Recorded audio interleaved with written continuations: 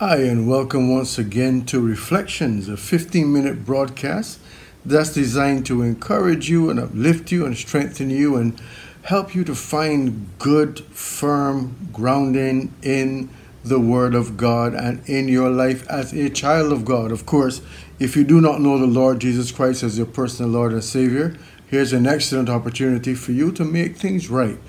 Give your life to the Lord and serve Him. Live for Him every day of your life. You'll never regret the decision to serve the Lord. And so it is always our desire with every broadcast, whether it be this or online church with Pastor D on Sunday mornings at 8 o'clock on Facebook Live, we want to see you serve the Lord Jesus Christ. If you are serving the Lord, we want to see you max that out, be the best child of God that you can be. So we want to share with you today another one of the attributes of God. I've been sharing with you a series on the attributes of God, not every week, but as the Lord gives me the release to so do, that is what I share with you. And today we want to go into another one of those attributes, talking about God being omnipotent. All the information you need to get in touch with me will come up on your screen if it hasn't done so as yet. But also at the end of this video, my editor puts in an end screen that will have all of the contact information right there for you. So if you miss it during the early part of the broadcast, you can log on at the end and you will see there what they call a card come up at the end with all the contact information there. So we want to talk today about the omnipotence of God. In the past, I've shared with you different aspects of the character of God, and I'm just putting something up to block my view here. I've shared with you different aspects of the character of God, and as we explore the attributes of God, we're asking the question, who is God? What is God like? What are His characteristics? And so this is just another step in that there are several more steps to go. And truly we cannot search out the vastness of the God that we serve. But today we are going to look at another aspect of who He is. So we want to find out who God is, what He's like. So if you, again, are thinking about serving Him, you have an idea of the God that you are getting into a relationship with. We have shared in the past about God being immutable, in fact that He never changes, that He is faithful, excellent quality. All of the qualities are excellent. He is love. God is love. Not just a God of love. He is love. And all love comes from God. He's also omniscient. Means that He knows everything. And then the last one we shared with you several weeks ago is that God is omnipresent. He is present everywhere, wherever you are geographically, but wherever you are in your experience, in your circumstances of life, God is present there. He knows what you're dealing with. He knows what you're going through, and He is there to minister to you. Now today we move on to another aspect of God's character, that He is omnipotent. Omnipotent, omnipotent, all powerful. That's what it means in its etymology. God is all powerful. And I want to begin by reading two verses of scripture to you. Ephesians chapter 3, verse 20. And I'm going to read it to you from the King James Bible and then from the Amplified version of the Bible. It says, "Now unto Him that is able to do exceeding abundantly above all that we ask or think, according to the power that worketh in us." In one of my earlier messages, I talked about that power working in us. I think I was talking about Resurrection Monday. Yeah, that was a message I was sharing on Online Church with Pastor D. But now what I'm talking about is the fact that God is all powerful. He can do exceeding abundantly above all that we ask or think. But let me bring it to you from the Amplified Bible, because it literally amplifies it, it expands it, and helps us to understand what the scripture is really saying. It says here, "Now to Him who, by in consequence of the action of His power, or by the action of His power that is at work within us, is able to carry out His purpose and do," I love this word, "super abundantly, far over and above all that we dare ask or think, infinitely beyond our highest prayers, desires, thoughts, hopes, or dreams." Wow, that is more than a mouthful right there. But then we're talking about the fact that God is omnipotent. He is all powerful. So when you consider that, you think about that, the reality is, if you were, or any of us were to allow our minds to go as far as our minds will take us, as far as we are able to imagine in terms of power and the power of God, He is infinitely more powerful than that. Beyond our highest prayers, our highest desires, our highest thoughts, our hopes, our dreams. So if you dream about the power of God, how great God is and what He could do, the fact of the matter is our finite minds cannot truly comprehend an infinite being. We cannot truly understand the limit of His power, simply because it has no limit. He is all powerful. And when you consider this, you begin to realize that God, though He has all power, it means that He can do anything that He wants, anything that He desires, He can do it. And that's why I love to talk about the sovereignty of God. And I've talked about this on more than one occasion, and I will probably talk about it on other occasions. God is sovereign. He is absolute or supreme ruler. He is in possession of supreme or ultimate power. There is no power greater than His. There is no power greater than He is. He is sovereign, so He can do anything that He wants. However, we have to keep this balance. And that's why I mentioned to you pretty much in all of the other attributes that I shared, that you cannot look at an attribute of God in isolation. You have to balance them or put them together with all of the other attributes. Because if you have a supreme ruler who does not have any boundaries, then that ruler becomes a despot. That is not the case with our God, because He is bound by His character. He cannot do anything that contradicts or is contrary to who He is in terms of this other characteristics. So God is just, God is love, God is faithful, God is merciful.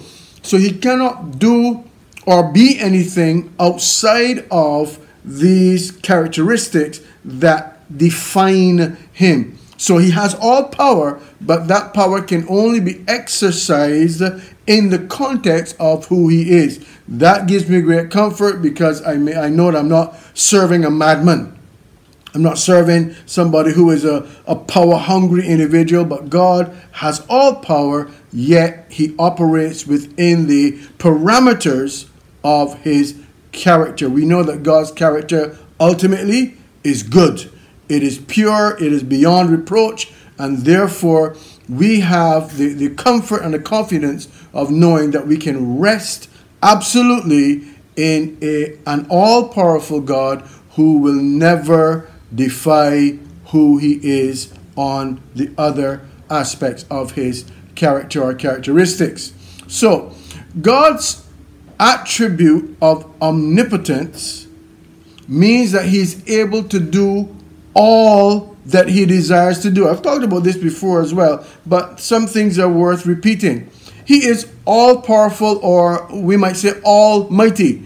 He is called the Almighty in the Word of God, but let's put an extra L in there. He is almighty, not almighty, but yes, He is almighty. But He's almighty. He can do way above and beyond anything that we could ever imagine. But because of this, when God says something is going to happen, unless He changes His mind for some reason, if God says it, it is going to happen regardless. When God plans something, it will come to pass. When He purposes something, there is nothing on earth or in the spiritual realm that can stop it from coming to pass, because His power is greater than any opposing force that will come against Him. So when God sets a plan in motion on the face of the earth, I mean, the devil can huff and puff like the big bad wolf, but he will never ever be able to destroy the plans of God. I know, as I've been sharing from the book of Job on God's end game, that sometimes we see what the devil is doing, and the devil is quite a powerful being. But he is a created being like the other angels. So even though he has power, his power is limited. God's power is unlimited. So I want you to appreciate and understand this. When God speaks over your life, if God plans something for your life, you can be assured that that thing will come to pass. There is one person who has the power to stop what God wants to do in your life from taking place. You know who that person is? That's right, you or me. Because of the choices that I make, because of the decisions that I make, I can hinder God's work in my own life. Nobody else can do that. God will do what he has to do and nobody can stop it.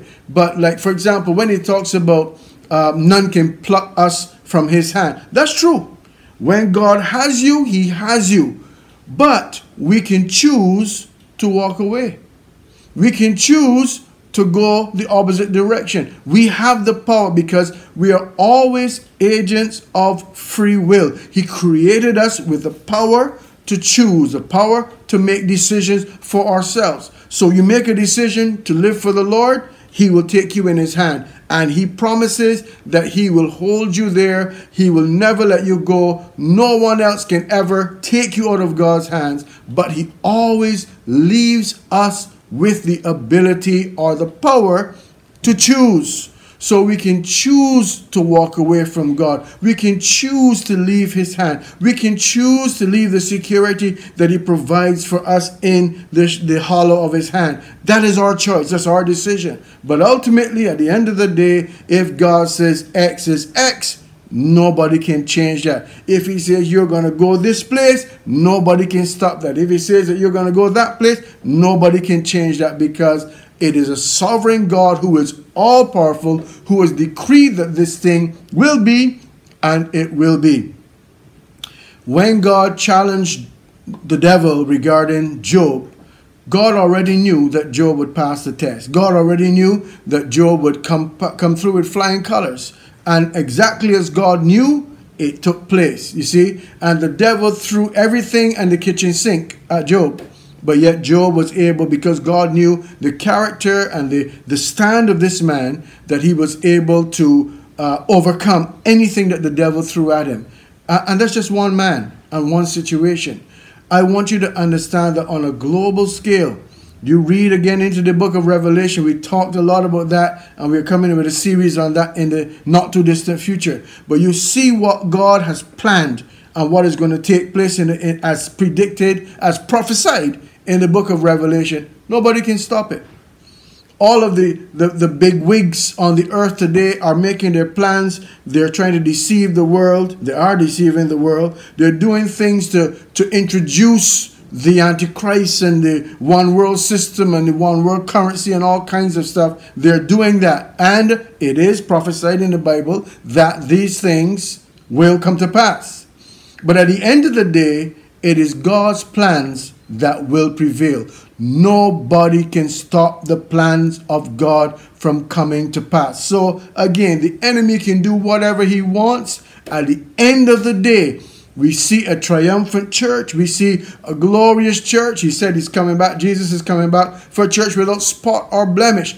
This thing that we call the church, is going through a lot of things right now that are not good, that are negative. The enemy has infiltrated the church. But let me tell you something. What God ordains is going to come to pass. Why? Because he is all powerful. He is well able, even if we divert, even if we move away from his calling and plan, he is well able to bring us back onto the right track. Even if you walk away from God, he has promised that he will woo you. He will draw you. He'll call you back to himself. Again, you have free moral choice. You can say yes to God or you can say no to God. But at the end of the day, if God says it, it is going to come to pass. So you read the word of God, you see the prophecies there, they will come through exactly as they are written in the word of God. He is above every power, every potentate, any kind of ruler on this earth. God is above that. So man can make all of his plans or her plans. Man can make any plan he wants. But at the end of the day, it is God's plans that will supersede. I want to share with you next week some things from the Word of God that illustrate. And I had a serious problem trying to figure out, how do I illustrate all power?